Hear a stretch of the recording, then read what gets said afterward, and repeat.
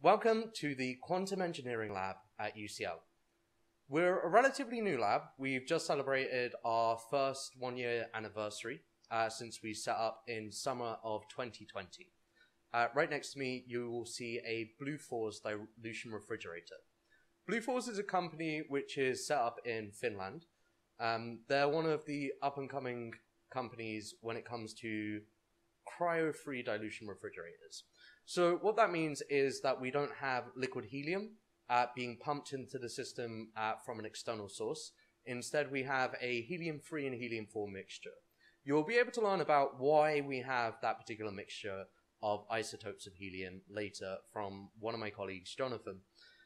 The main reason why we have a cryostat like this is we work on very, very small systems. And in these small systems, we want to work on quantum effects, which have very low energy. To be able to see the effects of these low energy structures, we need to have as little noise as possible from the surrounding environment. So that means that we want to freeze out all phonons. So a phonon is a type of quasi-particle, which we use to explain lattice vibrations. So a lattice vibration is every material is made up of a lattice of atoms. They vibrate very minutely on a atomic scale. And a phonon is a way which we actually are able to visualize that as scientists. So we try and freeze out all of those vibrations so that we can take measurements of very, very low energy effects. So the main effect we work on here is one-dimensional quantum transport of electrons. So what that means is we constrain the motion of electrons such that they can only go in one direction.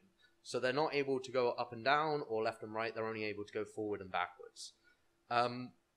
The reason why we want to constrain the electrons to be in this kind of regime is it allows us to quantize the energy in certain length scales.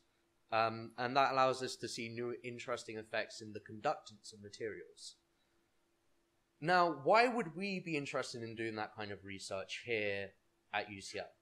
Well, every day, electronics are progressing further and further. In particular, there are 2 points which are introduced when we look at kind of quantum technologies.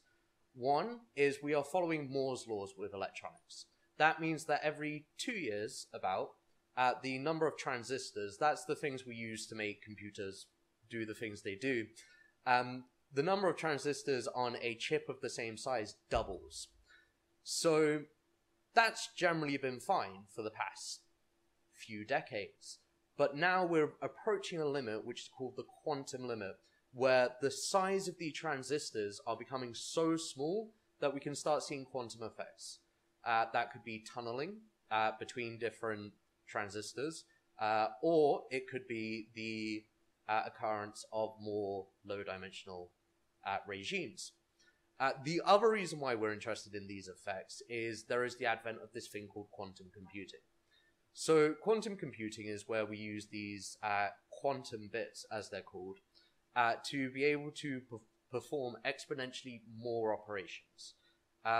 I'm going to explain what quantum computing is to you in another later video, but mostly all you need to know is that it is based on the ability to see quantum effects, and hence we want to be able to study those quantum effects to give a strong background and platform to be able to build these kinds of strong computers.